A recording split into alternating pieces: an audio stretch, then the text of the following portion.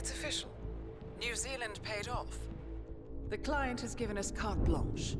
Hunt down the militia by any means necessary. A week ago, Providence was a threat. How did you swing the board?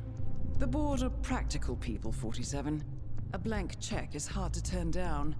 Besides, the Shadow Client's war on Providence is causing a global panic. Someone will need to stop the militia. Might as well be us. And the man on the train? You never told them about his offer. Taking a contract for personal gain is against ICA regulations. Sodas would have been proud. Is that a sense of humor, 47? Whatever next? Crying at the movies? Why are you doing this? I know what it's like to have everything taken from you. He claims to know about your past. Your childhood, your memories, everything Ortmeyer stole from you. And you trust him? About as far as I can throw him.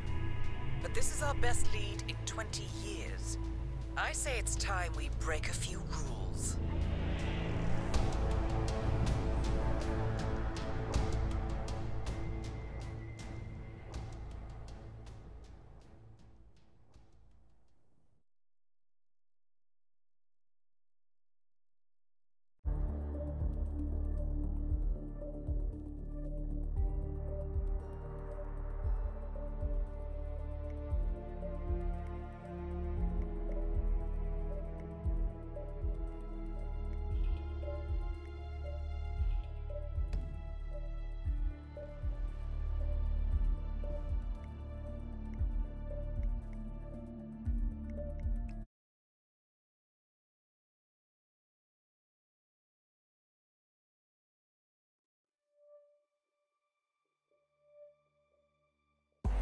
Good afternoon, 47.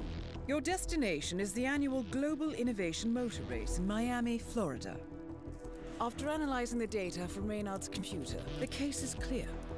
The Providence defectors are Robert and Sierra Knox, head of robotics developer Kronstadt Industries.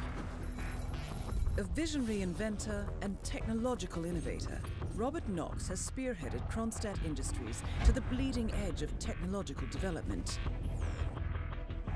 His equally brilliant daughter, Sierra, is not only a financial wizard, but also a fiercely competitive race car driver, with a fiery temper to match.